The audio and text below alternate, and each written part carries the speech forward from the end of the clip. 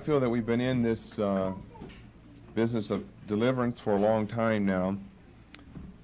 There are still some areas that we haven't gotten around to touching on or teaching on in any detail or depth. But I think that in this study, or if we don't finish it tonight, part 2 of this, I think we're going to conclude the series on hands-on deliverance. We'll bring a conclusion to that either tonight or part 2 of this, just depending on how long it takes us to get through all of this. But I think that probably answers, you could go over the titles of all of the tapes thus far in this series, and I think that would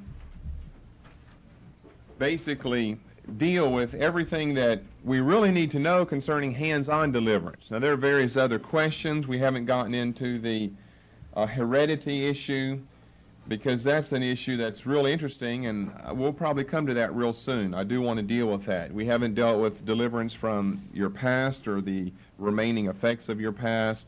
We haven't dealt in a lot of detail with children in deliverance, which really is the same for me. I'll put it all together under the heredity question. There are a lot of Old Testament passages, you see, that we need to go to. Not just Exodus 20, one that may come to mind rather immediately, but there are a whole lot of different ones, and there are various arguments against some of the positions that people like ourselves have taken concerning the fact that demons, as well as a whole lot of other things, can pass down through the bloodline. I guess if eye color can, or whether you've got straight or curly hair, I mean, if mundane things like that can, I'm sure more important things can pass down as well. I think that people who study the medical profession and so forth, the people who study issues of heredity, they haven't even begun to touch the surface of what genes and human heredity are all about. We've got to remember we can't trust all that we read in their textbooks. We have to take all of that with a grain of salt, or maybe a dump load of salt, a dump truck load of salt, because maybe none of what they say is true. Or maybe they're onto something, but maybe they don't know it all. And we certainly haven't also dealt with another very important related issue that's found throughout Matthew, Mark, Luke, and John in all 4 of the Gospels, and that is the question of healing as it relates to demon possession. We know there are cases in the Bible, as well as in our own lives and experience, where people may have an identical condition, and one of the 2 people needs deliverance and the other needs healing. Or maybe one needs deliverance and healing, and one only needs healing. So we'll just have to see what the Lord leads for in the future. But what I plan on doing now is wrapping up by answering a handful of final questions, some final practical questions. Some of them have come up in and throughout these teachings. Maybe some of them haven't been brought up specifically, but they're there. They're there nonetheless. And then if we don't get to your question, and you have one that I haven't thought of, then you can add it on. But these are important questions that I think we need to know something about whenever we are in the process of delivering someone from demon spirits. And we've had a whole lot of that going on around here lately, and I assume that that will continue until the Lord returns. Not necessarily casting demons out of all of us, but I don't find any hint in Scripture that any part of the commission has been retracted since it was given. Jesus, in the commission, he said, I'll be with you until the end of the age. So I assume that if that part of the commission is until the end of the age, and that's part of the commission, then the commission is till the end of the age. Everything there is applicable, and I don't read anywhere in the Bible that any of that's been taken back or retracted. So he said, go and in my name cast demons out. So I assume we'll be doing that until the Lord returns. Hallelujah. So we want to be prepared for these things. That's what our study is all about, to prepare us. So we'll trust the Lord to give us some more insight and instruction tonight. And I think it'll be easy to follow along because we're going to simply follow question by question. So let's start with the first question tonight.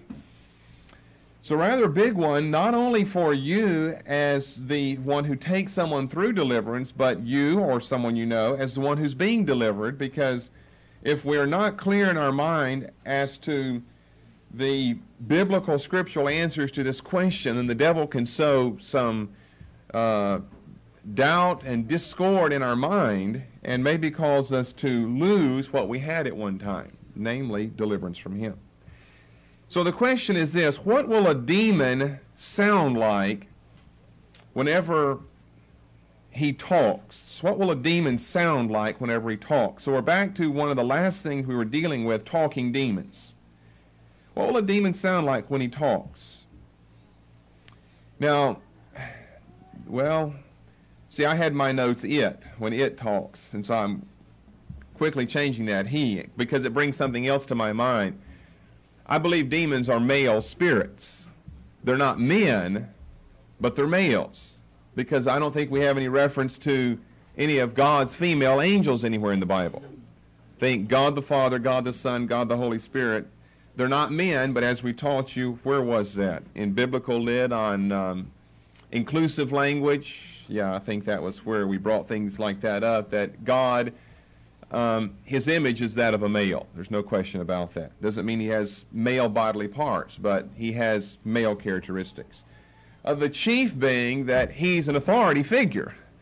I mean, he is an authority figure. He's so much of an authority figure, he's the creator and the sustainer and the judge of the universe. Lord. So I think that all of the angels of God are males. Now, I don't mean males as men, but I mean they have male characteristics. And, you know, just think in the Bible, whenever angels have appeared, they've appeared in human form, it's always, and I talked with a man, or a man appeared to me. It's never a woman appeared to me. Right. If it's a woman, it's probably a spirit masquerading as that, and it's not one of God's angels. They know better. They're not liars, you see. That's right. So are there any female demons? No, there aren't.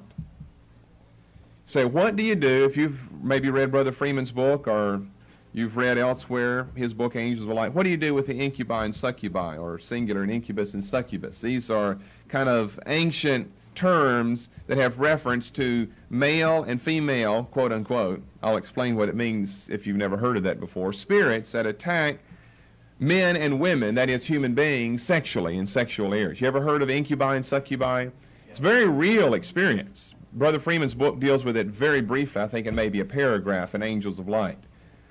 But you can read other material, or you can talk to people who've had these experiences. I heard of someone again here just recently, I think it was maybe today or yesterday, or heard about someone in a very dramatic type episode. If I remember the story correctly, the woman, it was a woman, she was a Christian as far as I know, charismatic as far as I know, and she had, let's don't digress into where she's coming from or why, but she had some surgery that prohibited her from experiencing normal relations with her husband. And so not knowing the Word of God, we can tell she doesn't know the Word or she wouldn't have submitted to surgery. But she was a charismatic Christian like a lot of people are out there. And so not knowing the Word of God and not being able to have normal relations with her husband, she began to experience, she thought it was from God, till she was alerted to the fact that God doesn't send angels to do things like that. She began having experiences with an invisible creature, a spiritual creature, yet she could feel it, that would give her the feelings of marital relationships. Now, it was invisible. She didn't see anything, but it happened. And we're in the charismatic church, so none of you are going to poo-poo that idea, because they will elsewhere, like, I don't know, I can't handle stuff like that. Like, well, it happens, you see. And you try to tell people that it's happened to her, I don't believe that. And that's why people like that end up in mental institutions, because no one will believe the stories that they tell. Can you imagine the Mark V man trying to tell somebody today what his experience was yesterday or last night? You know what I did the last couple of weeks? I've been roaming around cutting myself. Well, he would end up in an institution. Because people wouldn't say, you know what? I believe you. That's what we would say. If someone told us, let me tell you my experience, you're probably not going to believe it. It's so bizarre. We'd be saying, tell me. I'm going to believe it. Tell me, I believe you. And when they said, demons attacked me and I used to live in an underground tomb, we'd say, I believe you. I believe you. I'm not going to say that you're crazy. The spirit in you is a crazy demon, but you're not crazy. You're probably normal. You're probably normal before the spirit came in you. And I've got an answer for you, and it's deliverance in Jesus' name.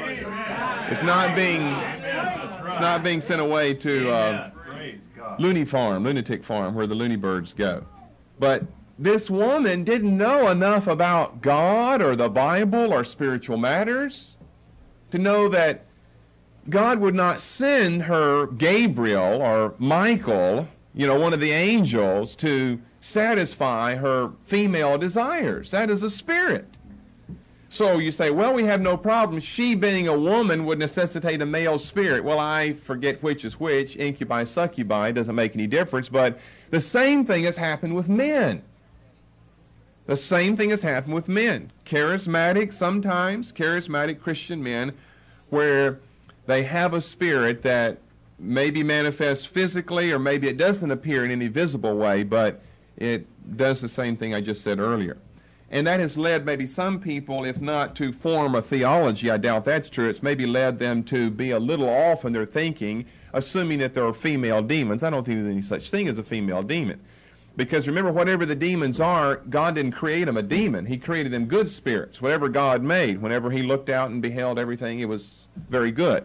His evaluation of his world in Genesis 1:31 was, it's very good. Everything that God made was very good.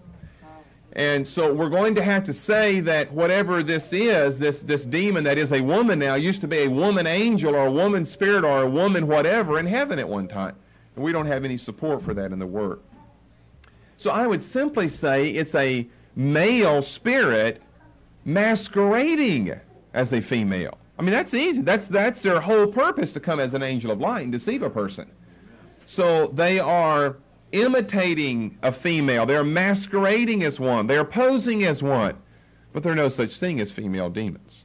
I don't know if you've ever run into, I hope nobody in our body's ever had that experience. If you have, I hope it's past tense, back in your lost days. I hope not as a charismatic Christian.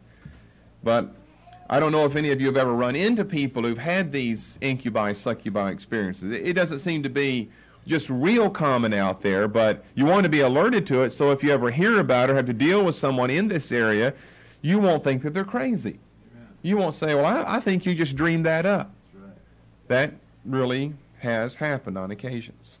Like a man, he was a Christian that I heard of one time, who had lost his wife, I think in an automobile accident, and for whatever reason couldn't remarry or wasn't remarried. And so in order to relieve himself of his sexual tensions, he believed that God had sent him a female angel to minister to him.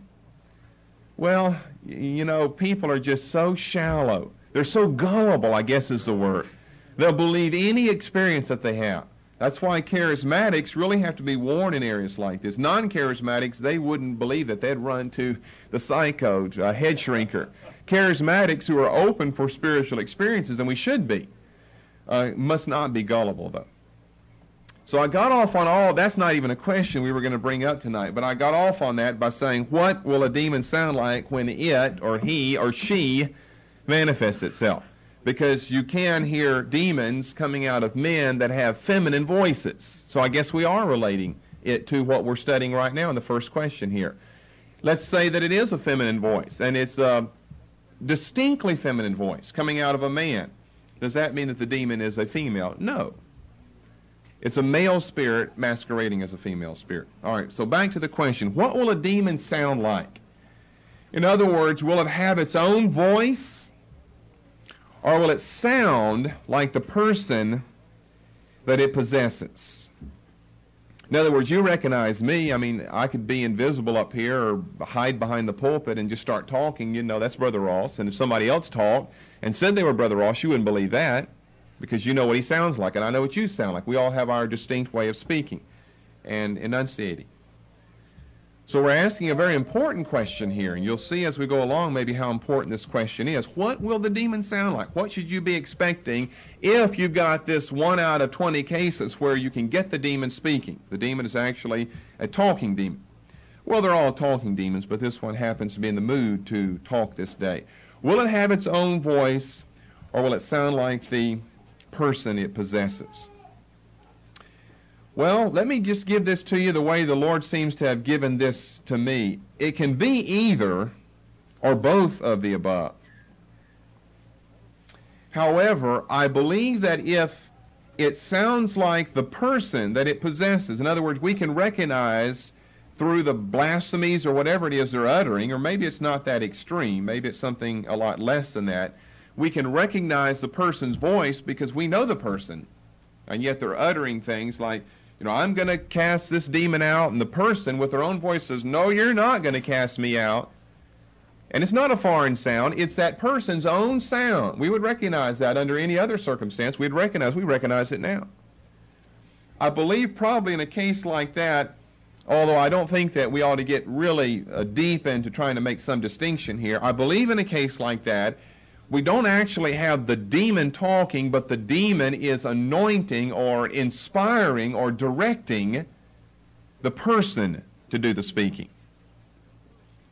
And we can have that, and that's just as legitimate manifestation of the presence and activity of demon spirits as if they assume a voice entirely distinct from the person they are possessing. Now, do you understand what I'm saying? We're making a difference here between the two. I guess on the tape that you heard last week, we heard various voices come out of this woman. Some of them more masculine sounding, and I guess maybe most of them definitely more feminine sounding. But I heard on that a voice that just sounded bizarre, like it didn't belong to the woman. And I heard a voice that was saying, "I won't come out, I won't come out." At the same time, the woman was going, "Oh," and I can't go, "I won't come out," at the same time. Now, I can do one then the other, and then back and forth. I can jump back and forth, but I can't say them at the same time. So I think what you heard from that tape was a demon talking. You say, well, how do demons talk? Well, how does the earth turn on its axis? I mean, how does anything happen? Demons just talk. They're as much a being and a personality as you are. They're probably more real than you are. They're more powerful than you are. They can stand on their head and walk on their head, go through doors, go wherever, jump in a fire, jump in the lake, not drown. They're more powerful than you are. So I don't think you have anything over on them, not in intelligence, not in mental capacity, not in strength, not in power, not in personality, not in the ability to utter intelligible speech and language. They know how to speak. They know how to talk. They are spirits. They don't have to have what we think that you have to have, something that can be cut out of you by a surgeon and looked at, you know, the insides of your chest and your throat and tongue and teeth and mouth in order to speak. And they can still speak. So we can have either or both of the above. When we ask the question, what will a demon sound like? It can either have its own voice or it will sound like the person it possesses. But if it's the latter of those cases, I think what we have on our hands is the fact that the demon is simply directing, guiding, inspiring that person to bring forth that utterance. Then if you ask, well, how can we explain, how can a demon inspire a person to bring forth that utterance? Well, in the same way that the demon can inspire that person to have the problems that they have, that they've come to us for deliverance over. They don't want the problems that they have. They don't want hearing voices in their mind. They don't want the lust thoughts that they have or whatever. How do they get those? A demon inspired them. A demon is directing their thoughts or directing their life in such a way that their life is manifesting or bringing these things forth. So I think, in other words, we have a very real manifestation of demon spirits in a deliverance service, even if all we hear in the talking is the person's voice that we would otherwise recognize. Now, this happens on many occasions whenever the demons manifest. And we want to be sensitive to that. We don't want to just think, now, I'm not going to believe that I've got a manifestation, or I'm not going to believe that I've heard a demon, or I'm not going to believe that a demon has talked, unless I hear out of this 5'1", 87-pound woman this huge, deep, masculine voice, or vice versa, out of a man, a high-pitched feminine voice. Those are the extremes. Demons certainly aren't trying to hide behind anything there. Even an unsaved person should recognize we got a personality disorder on our hands here, a demonic presence here. When you've got a 285-pound man speaking in a very high-pitched voice just like a woman. Men, if they're normal, can't speak like women. Not even if they raise their voice up really high. They just can't sound like a woman. If they can, there's something wrong with them. And essentially the same is true with women. Now, some women don't be registering each other's voices now to check each other out here. Some women maybe have a little deeper, a little higher voice than other women. Same is true with men. We've got men here in the church. Some are deeper and some are a little higher and some are in between. But women don't speak like men. Men don't speak like women. If you've got a man's voice coming out of a woman or a woman's voice out of a man, you've got a demon talking. But what I'm trying to set forth for all of our benefit here is, that's the easy side. That's easy to deal with. If you've got a child there and it's screaming its head off with another voice, you've got a demon. That's easy to deal with. What about if you've got talking manifestations and it sounds just like the person that you would recognize otherwise? I want to make sure that we don't sweep that under the rug, or we don't maybe fail to take note of something that could be a manifestation of the presence of demon spirits. As a matter of fact, I could even maybe say something else here. Whenever you are delivering someone, you ought to just pay attention, if the person does speak, to what they have to say. Because it may just come across in a real soft, non-combative way. And if you're discerning, the Lord may show you, now that's not the person talking, that's that demon speaking. It's the demon inspiring the person, it's that demon speaking. Now I've said to you before, I think it's best, generally speaking, to get the person being delivered quiet, so the demons can have the opportunity to manifest. But of course, you've got to maybe sometimes ask them a question, or sometimes they just have something to say anyway. Sometimes you're not asking them a question, and they just pipe up and have something to say. And you don't hear any strange voices. You'd recognize Tom or Mary, because you've heard them before. And you've just got to be discerning that maybe, there's no shift in the tone or the pitch of the voice, but just maybe, if you're discerning, the Lord wants to show you that's not that person talking. That's the demon talking. Sometimes I read one minister say this, that the Lord led him, in certain cases, He'd lead him directly. In this way, son, whatever you hear after this point in the session, take it being from a demon. Now that helps. That's a big help if the Lord says that to you. Whatever else you hear, it's not the person talking. It doesn't matter how much it sounds like them. It's simply not the person talking. And I want to give you another analogy and parallel. If any of you need some extra proof to quiet your mind or to satisfy your beliefs in this area, how about whenever we're baptized in the Holy Spirit, and the Holy Spirit gives us the utterance of speaking in tongues? Does it sound like a foreign voice? If it does, it's not the Holy Spirit. There's one great distinction between being baptized in the Spirit and being possessed by a demon, and that is the Holy Spirit doesn't possess you. He fills you, but He doesn't possess you and control you and utter strange and other voices out of you. When you speak in tongues, guess whose voice you speak in? Your own. Amen. And yet when we say, well, I don't believe that's of God, or I don't believe that's spiritual, or I don't believe that's from a spirit, it is from the Holy Spirit. Amen. We don't question that at all. It's our utterance, but it's the Holy Spirit giving us the utterance. Why can't we flip that over and the same thing be true in demon possession? When that person's saying no, or I don't like you, and it's no strange voice, or I hate you, or I'm going to kill you, or leave me alone, or I'm tired, or let's just call it quits and stop now, and we don't hear any strange voices, maybe that's still a demon inspiring them to utter those words. We've got to be discerning whenever we're in a deliverance session and we have any talking, whether it's the demon talking with his own distinct voice or whether it's the voice of the individual. I think that either one of those things could be the case. Now, that would be rather difficult to prove from Scripture, to demonstrate from Scripture, because Scripture is a written document. We would need something that's audio. You really couldn't prove a lot from Scripture. I know we have a lot of cases where we've got the demon talking, quote unquote, but is it, well, it's the demon talking, but you'd have to have been there and listened to it and then known the man or the girl's voice to know, is this a different voice or not? Otherwise, there's no way we could distinguish in the Bible.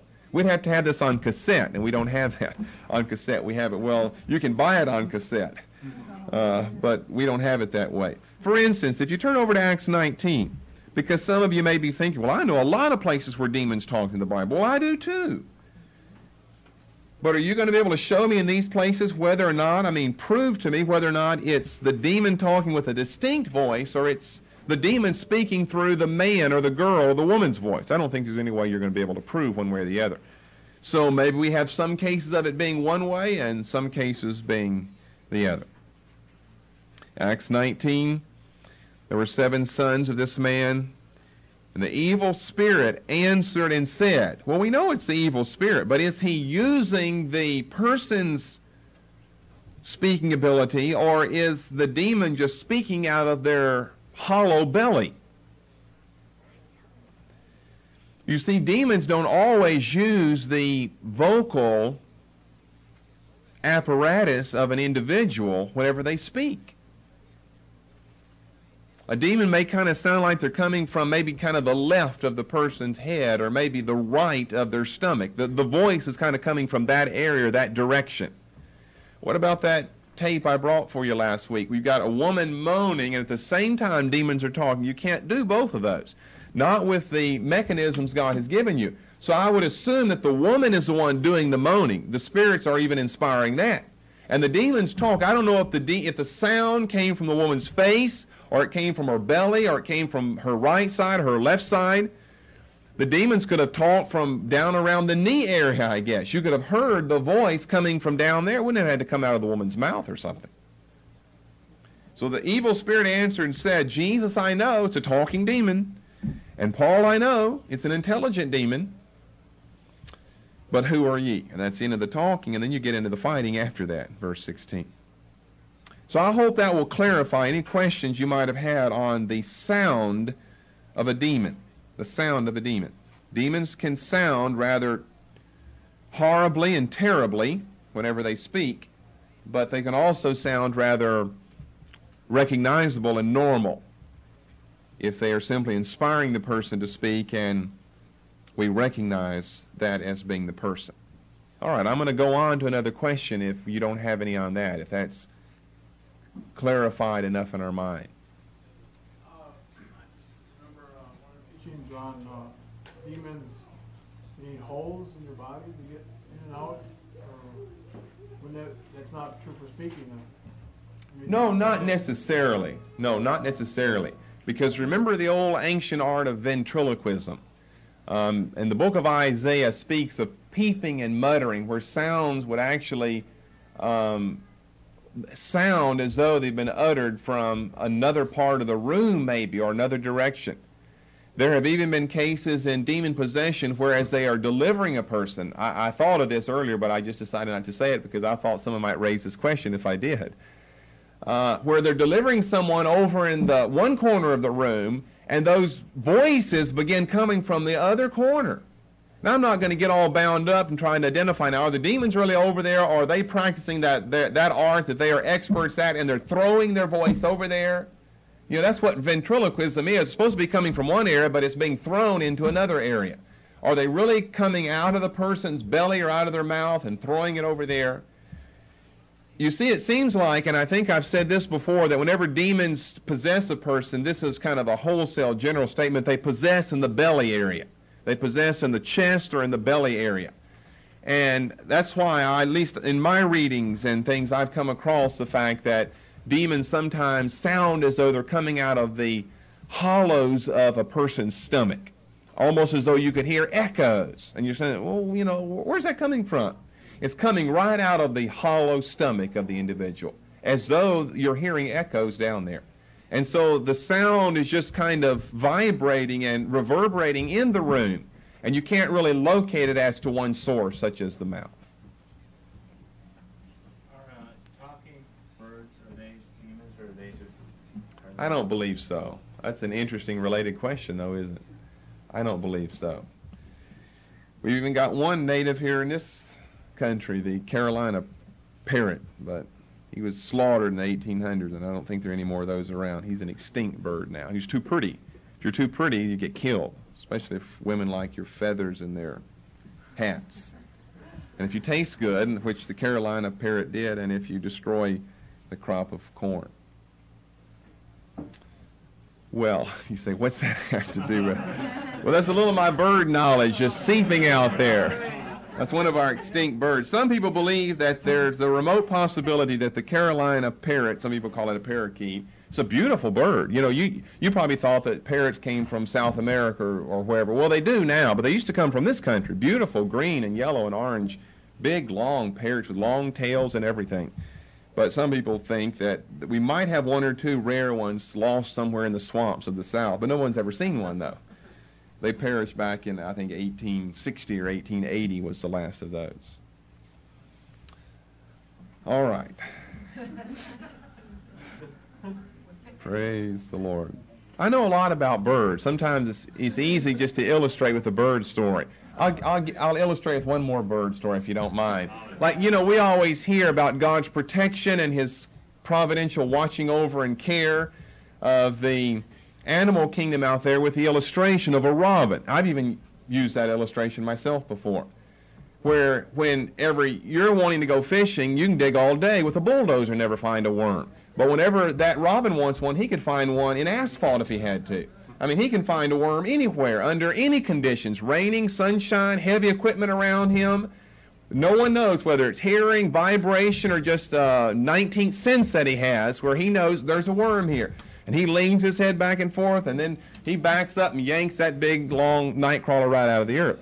Well, there are many examples like that in the bird kingdom. There's one woodpecker, the pileated woodpecker, who has an uncanny ability to know in a perfectly good forest, none of us would ever recognize it, which tree, he can fly by and he'll know it, which tree contains an ant colony. You know, carpenter ants that are inside the bark that are running up and down the tree. He doesn't see them, as far as we know he doesn't. He can be flying by through the woods. And he has an uncanny ability to not only locate the tree, but he can zero in, hone in immediately on the first peck, right in the dead center of that colony. No one knows how to explain things like that. You know, we peel the bark off and look, and we wouldn't know where to start. You know, left hand, right hand, north, south side of the tree. But that woodpecker knows. That's their favorite food, carpenter ants, and they know how to find them. They can go through a forest and just right into that tree. And it looks like a good tree as far as you're concerned. For the continuation of the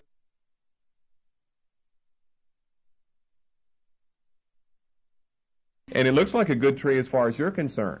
And they can go right into the center of that ant colony. Well, I think we explain that not by evolution, or why doesn't a robin do that? But that's the way God takes care of His creation.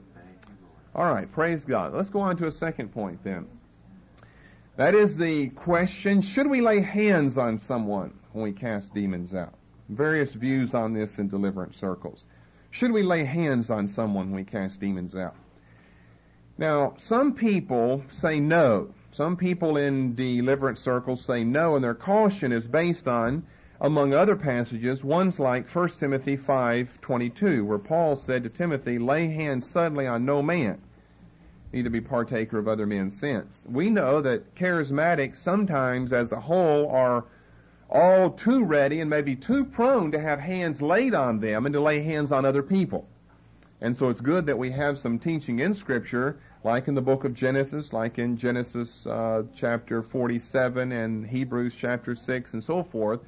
The power of the laying on of hands is a part of the Christian doctrine. Things are transmitted by the laying on of hands. And so with that in mind, Paul gives a warning in 1 Timothy 5:22 not to lay hands suddenly on any man. And I would assume that the reverse would be true. Don't allow any man to indiscriminately or hastily or without proper caution lay hands on you. And so there are just a few people, I don't think that they are in the majority in the charismatic movement because of what I just said. They're all too ready to lay hands and have hands laid on them. But there are a few people in the charismatic movement who, because of their caution based on 1 Timothy 5:22, are perhaps a little too cautious, and they say that you should not lay hands on people whenever you cast demons out. Say, what's the reason? The reason being, you may pick up the spirit that you're trying to cast out of them. If you're casting it out, the spirit has to go somewhere, and what better place to go than into you, the one doing the delivering, by touch and transmission. You touch, and a spirit's transmitted to you. If you turn over to Mark 16, I could even add in here, to help their argument out a little bit, that you could probably try to use Mark 16 verses 17 to 18 and build a case for the no laying on of hands doctrine in deliverance areas. Mark 16, verses 17 to 18. In conjunction with some other things that we've said. Notice in verse 17, we read, "These signs shall follow them that believe. In my name they shall cast out demons." In my name. Amen. They shall cast out demons. They will speak with new tongues, take up serpents, drink poison. Into verse 18, they shall lay hands on the sick, and they shall recover. In other words, I'm saying that these people could really turn to Mark 16, 17, and 18 and try to build a case for no laying on of hands. They could say the laying on of hands is relegated to the issue of divine healing, according to Mark 16, 18b. Whereas the in Jesus' name and the spoken word cast out directs itself to the general area of deliverance, according to verse 17. You see what I'm saying here? Cast out in Jesus' name is for deliverance. Lay hands on the sick is for divine healing. It didn't say lay hands on those who have demons. It says in Jesus' name cast them out. And it says lay hands on those who are sick. Well, that's certainly true here in Mark 16, but we've got to take the whole revelation, though.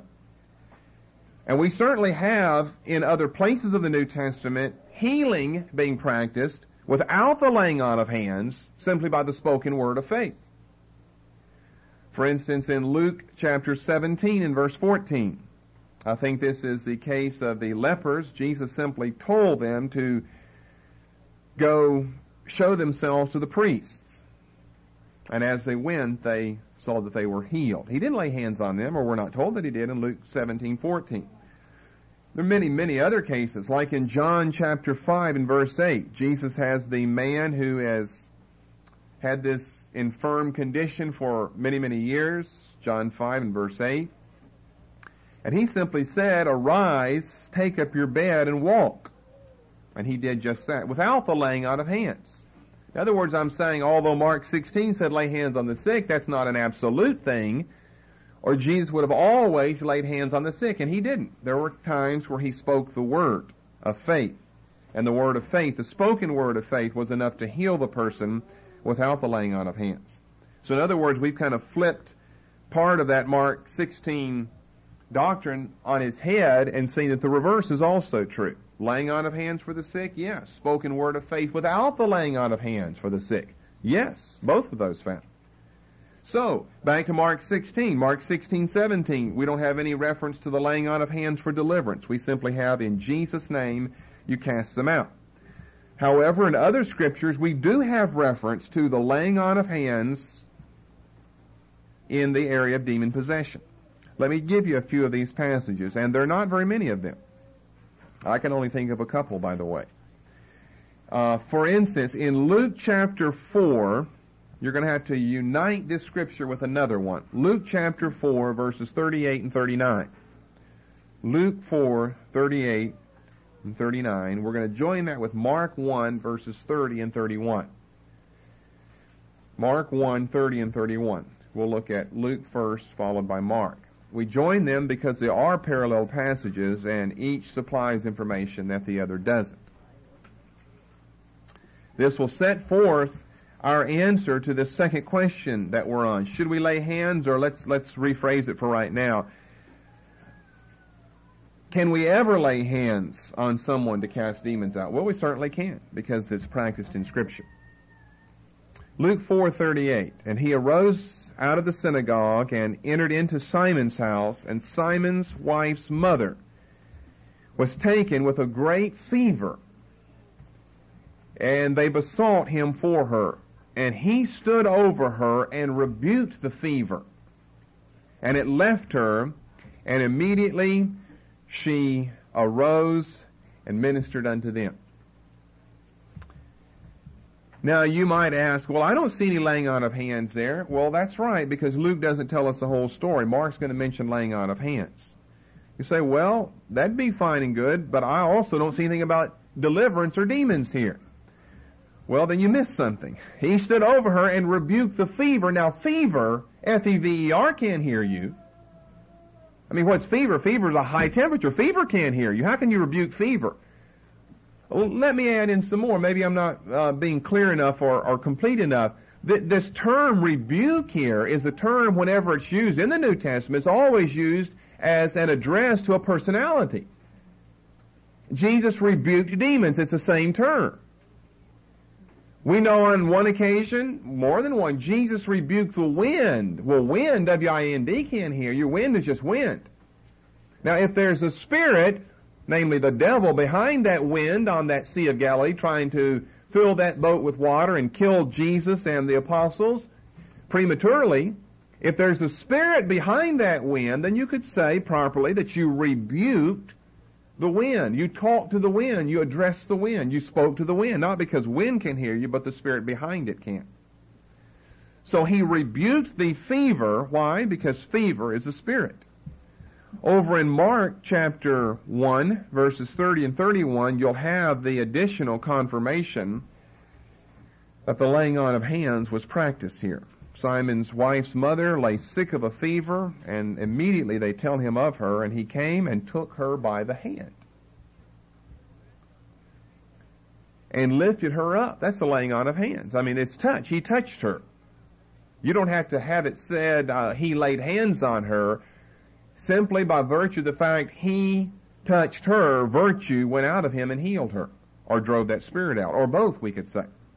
Remember, all it took in a chapter 4 later than this, in Mark 5, was for that woman to touch the hem of his garment, and she was made whole. She felt within her body that she was whole of that plague.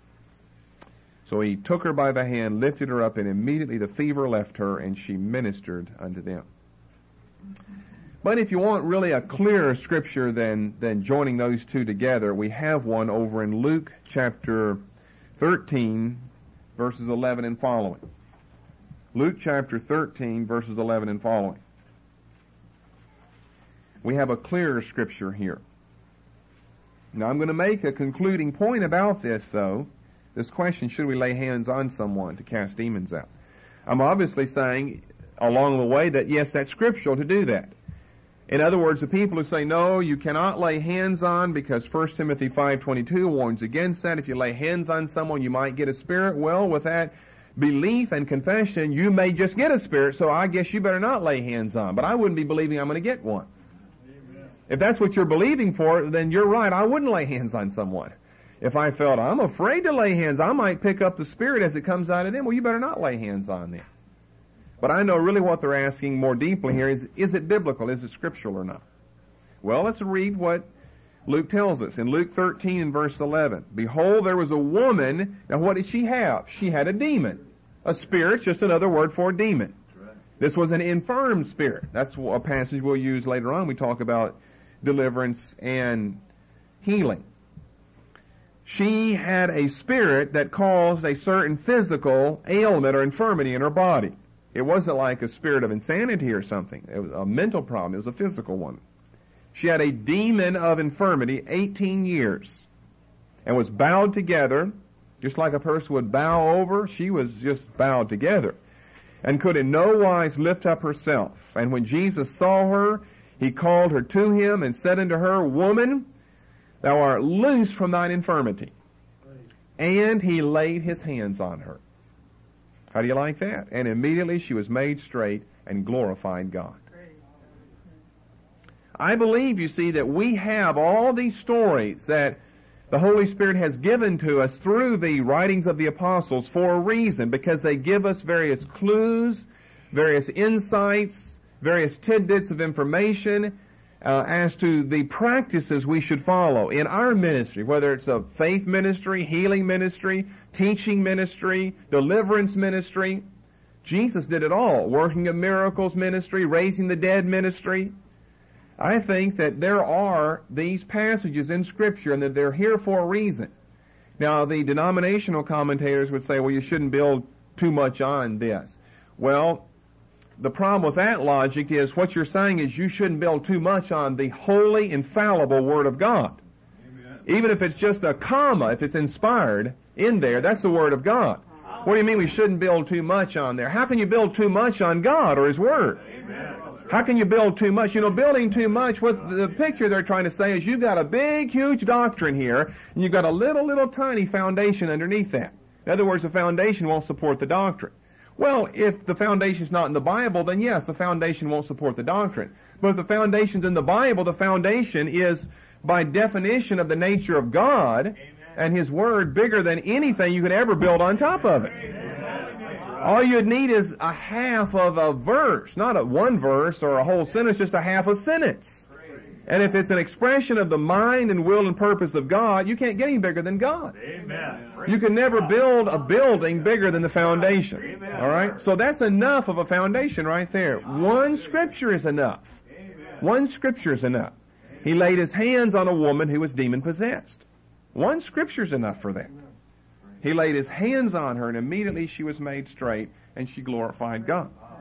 So that was a principle I'm setting forth for you right there in interpreting other things in the Word of God. It makes a lot of sense to me. What do you mean building too much on that? If you mean that you are out of alignment with some other scripture, well then, all right, then we better check the rest of the Word of God. But generally what they mean is they just want to take that verse away because maybe that's the only one that will support our truth. So they want to take that away from us. That's the devil behind that. He's a deceiver and seducer and a liar. The reason they're saying we're building too much on that passage is because that's probably about the only one that we have. And they don't want us to be able to build anything on that. So they say, you're building too much on that. Well, you can't be building too much on the Bible. Amen. Not if it's in the Bible. Now, if it's your reconstruction, then yes, you're building. If it's in the Bible, you can't be building too much on that. And we're no ignoramuses, and we're no group of people that just try to find one verse and then throw the rest of the Bible away. Our whole life is involved in constantly putting together the whole counsel, the whole revelation, the whole Word of God. So with that in mind, let me say this then. Concerning many cases of healing in the Word of God, in Jesus' ministry and in the ministry of the apostles, we see, or the church at large we could say, we see the laying on of hands practiced. Concerning the casting out of demons, we don't see a whole lot of references. Now, you don't want to build everything on statistics, on percentages there, but we need to even let the percentages speak to us. So you can lay hands on those.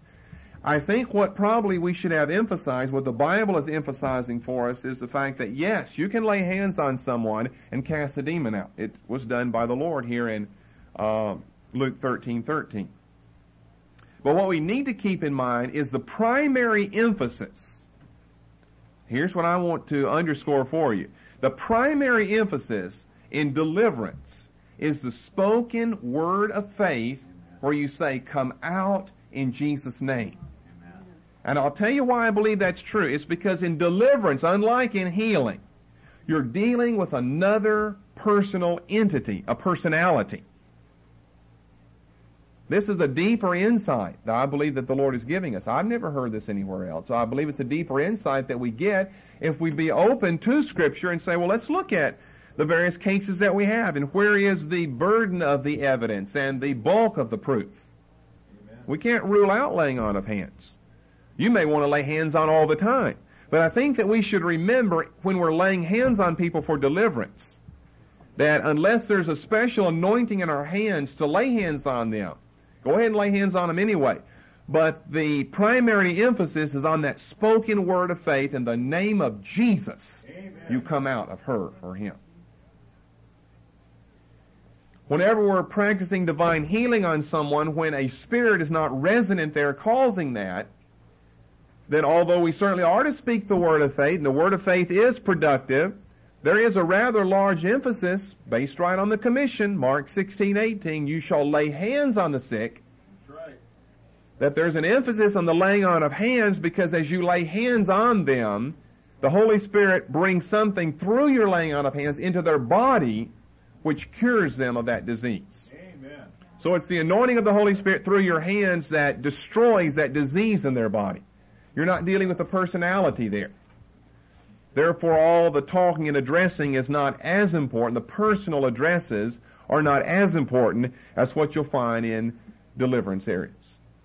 Now, do you understand what I'm talking about there? Amen. Does that make sense to you? Amen. Remember Mark 16, he said you'll cast demons out. You'll cast them out in Jesus' name. When it comes to sickness, he said, you shall lay hands on the sick. The difference being, in one case, we're dealing with a personality who needs to be talked to. You talk to them in Jesus' name and say, come out in Jesus' name. You don't just lay hands on and meditate. Jesus doesn't say do that. He says to cast them out. And to cast them out, you've got to say, I cast you out. How do you cast out but say, I cast you out? You've got to tell them to go. Whereas in the laying on of hands, there is an anointing in the hands, and the disease is driven away. Now remember, the Bible keeps all of that in balance. You can also just speak the word of faith to a person who needs healing and not lay hands on them, because there are cases of that in the Bible. And you can also, Luke 13:13, lay hands on people who need deliverance. So maybe these people who have said we should not lay hands on people for deliverance, maybe you see the Lord had them on a certain truth in a certain area, but they took it to an extreme and got a little lopsided, because the Scripture doesn't support this wholesale ruling out any laying on of hands in cases of deliverance, because we've got Luke 13:13. Maybe they were onto something there, though. If they weren't, I'll just kind of put them onto something, and that is that our emphasis in deliverance should be that spoken word of command, the authority that we have with our voice, in Jesus' name, come out. Whereas, although that's also true in divine healing, we need to remember that Jesus said, go lay hands on the sick, and they'll be healed. I don't think he just means there, just lay hands on them and just smile and don't say anything. You probably better say, I rebuke this sickness, or this condition of blindness, I command it to go, or this condition of stomach trouble, I command it to cease now and to be gone, or whatever you are anointed to say. So there's question number 2. Questions on that? I was just wondering, administering the baptism of the Holy Spirit, is that same principle of laying on of hands should that be pretty much what we do, lay hands on them and receive, or is it not at all? No, I would say that there again, we've got a case where the Scriptures give both, and I would say the evidence is probably more evenly divided there. There is the laying on of hands, and there is the spontaneous reception of the Holy Spirit. I believe that people can actually have a gift of imparting the Holy Spirit to other people. I believe that could be true. And if that's the case, then I think hands need to be laid on. Again, just because this is one of those situations where I'm always having to digress and say what I don't mean, just to make sure you understand what I do mean. Again, if you don't have that gift, it would still be legitimate to lay hands on someone to receive the Holy Spirit. But like if you read Brother Freeman's books real carefully, I forget which one, maybe it's in 2 of them. He tells some stories in How to Know God's Will that are found elsewhere. I don't know if they're on tape or in book, but maybe it's in Charismatic Body Ministry, where he talks about praying for some people to receive the Holy Spirit in one, I think, denominational setting, and he came to the first person in the line after promising them in probably an hour-and-a-half message, God wants to pour His Spirit out here, God's going to baptize you in the Spirit, you're going to speak in tongues with the evidence. And so he gets a line of people up there, and he lays hands on the first one and tells them to receive the Holy Spirit, and nothing happens. Well, so you don't know what to do, so you go on to the next person, you lay hands on the second one, nothing happens. The third one, and about that time, you see, the devil's really wrestling with you in your mind, saying, look at here, you're going to be a failure and a flop, and the lack of receiving in these first few people, that's discouraging everybody else here in the church. Any faith that was present is quickly going down the drain. So we got to that fourth person, and he didn't waste any time. He didn't lay hands on. He just said, speak in the name of Jesus. And he had to have a strong word of faith in. And immediately, I think it was a young man, just burst out in tongues. And that broke what the devil was trying to hinder there. And as a result, he went on, prayed for the rest of them, and then went back and prayed for the first ones. And they all received with speaking in tongues. Hallelujah. But that laying on of hands wasn't doing any good right there. You see, the devil was hindering him in a particular area there so he could stop anybody in that entire church receiving the Holy Spirit. So what he needed was a real anointed word from the Holy Spirit, and he got it. He just said, speak in the name of Jesus. He didn't say, be filled with the Spirit. He just said, talk right now in Jesus' name. They started talking in tongues. And that was a command of faith, and it broke the devil's power there. But, like in Acts 2, they received without the laying on of hands. In Acts 10, without the laying on of hands. In Acts 8, with the laying on of hands. In Acts 9, with the laying on of hands. They're split 50-50 right there without jumping over to Acts 19 and telling you what they did over there. But the apostles came down so they could, in Samaria, lay hands on those Samaritans that they might receive the Holy Spirit. I think maybe what we'll learn through this all, and some of you, you've not been in this, or you've not been practicing enough, or you've not looked for opportunities, or created opportunities, or believed for opportunities enough that you don't know. It kind of sounds mystical, although you agree 100% with what you hear me say sometimes. That you, whenever you're in situations, you have to be led by the Holy Spirit. That's such a little cliche. We can say, yeah, I believe that. And then whenever you get in it, then you don't listen. Now, what is the Holy Spirit saying? Is He leading me to lay hands on or to speak a word of faith? He may just want to lead you in a certain direction. And if you'll listen and learn and then be obedient and follow and practice that, you'll be much, much, much more effective than someone who just charges in where angels fear to tread, knocking doors down everywhere, doing what they think is the right pattern. There may be a pattern in Scripture, but then there may be times where we don't follow the pattern, but we follow the exception. Well, I think I've got enough time maybe to discuss one more of these questions, and we'll have to leave the others for another study. This is question number 3 then. Another important question that has been raised: can demons be cast out by the proxy method? By the proxy method. P-R-O-X-Y. Now, do we all know what proxy means except the children? Proxy means the person needing healing or deliverance, whichever the case, is not present. And so you pray with someone or something else.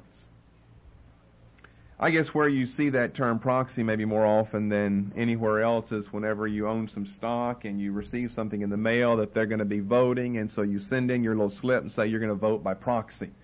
Because everybody can't come to national headquarters in Memphis or Nashville or whatever of that company, and so if you can't be there, you vote by proxy. And so you send your anointed ballot back in. You lay hands on it, anoint it, and check what you believe, and so you vote by proxy. In other words, you're not there. They don't get your yay or nay or yes or no, but you vote by proxy. We used to own some stock years ago, so you always see, anytime they had to make a decision, then in order to get the agreement or disagreement of all shareholders in that company, then you've got to take a vote. And since you can't all come there to the company headquarters, then you vote by the proxy method. So I guess proxy, I knew that as a child, since we were given stock by relatives when we were small children. I guess probably when we were born. So we were brought up with the term proxy. No problem to me. Proxy means that someone else or something else is standing in the place or in behalf of the person needing healing or deliverance. So the question, can demons be cast out by the proxy method? Yes. But there are several important considerations to bear in mind. Yes, demons can be driven out from afar. But there are several important considerations to bear in mind. In the first place, it probably works best for those wanting healing or deliverance themselves, for those actually desiring healing and deliverance themselves. Now, I'm going to walk I think a scriptural line of balance here. People can get lopsided in one direction or the other, saying, well, it's never by proxy or always by proxy, and generally the Bible's going to be cautious and be somewhere in between. The answer is most definitely a capital yes. You can cast demons out from afar, just like you can have a person healed at a distance. But I'm going to say that according to the teaching of the Word and the examples we have in the Word of God, deliverance by proxy, as well as healing by proxy, probably works best for those who really want the deliverance or the healing themselves. So you say, well, why not just pray for the person? If they want the deliverance, why not just pray for them? Why have to go a roundabout way and pray through someone else? Well, the proxy method is used basically for one of two reasons. Either because they are unable to be present, or they are incapable of believing. Those are the two general reasons for proxy praying according to Scripture. Now, you got to listen to that. That's very important. It's very important. The proxy method, according to the Bible, is generally used either because they are unable to be present, in other words, because of the distance. they are unable to be present, or, secondly, because they are incapable of believing. Let me give you some examples of the first situation. They are unable to be present. Well, the most obvious example is the distance is simply too great. You're wanting to pray for your mother who lives in Australia. Or your mother, let's say, wants to receive prayer for deliverance and she lives in Australia.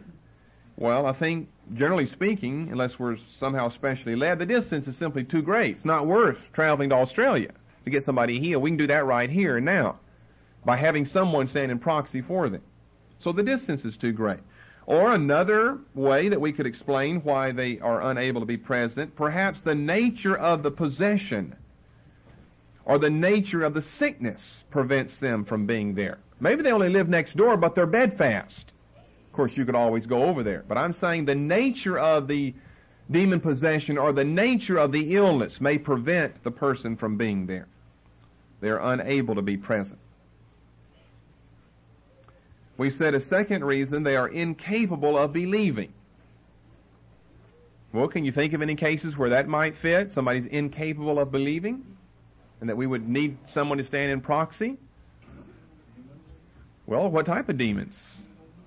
Unbelief? Insanity? What about a child or an infant? An infant's incapable of believing. An infant's incapable of exercising faith for deliverance from demon spirits or exercising faith for divine healing. So there are many different ways in which we could say a person is either unable to be present or they are incapable of believing. An insane spirit, an infant, a child, and so forth. As a result, we would have proxy. For instance, the biblical examples would be Matthew chapter 8, verses 5 through 13. Let's use that for a person who's unable to be present. There, the centurion has a slave, and he asks for Jesus to come to his home. And then he says on second thought, no, I believe that if you'll just speak the word, that on the authority of my faith, and remember Jesus said, great is your faith, I've not found so great faith, no, not in Israel. The centurion stood in proxy for his slave at home, Matthew 8, 5 to 13. Well, I would assume that the slave was in such a condition that he was simply unable to be present, or he would have walked there with the centurion, his master, and got his healing. And how about a scripture for the second of those, incapable of believing? Well, in the same book, Matthew chapter 15, verses 21 through 28. This Syrophoenician woman has a daughter. We're not told her age, but maybe she's too young to believe. Or in Matthew chapter 17, I don't have the verses particularly down here, but Matthew chapter 17, that boy who was thrown about by this wild spirit, maybe his age, maybe the nature of the disease, also made him incapable, not of being there, but of believing. He was there, remember. He was right before Jesus. The spirit tore him in the midst and threw him on the ground, and he wallowed foaming. But the Father did the believing for the Son. So in either case, either someone or something is put in their place whenever faith is exercised. And I'm not going to get through with this tonight, so we're going to take up the subject of proxy next time, but let me just conclude by saying, I would say, generally speaking, that either relatives or close friends are the best ones to do the believing. Unless we're led some other way, I don't think you can just stand in for who knows who knows where on the other side of the globe. Or then, if we carried this business of praying in proxy to an extreme, why couldn't we as a church set this whole globe free then?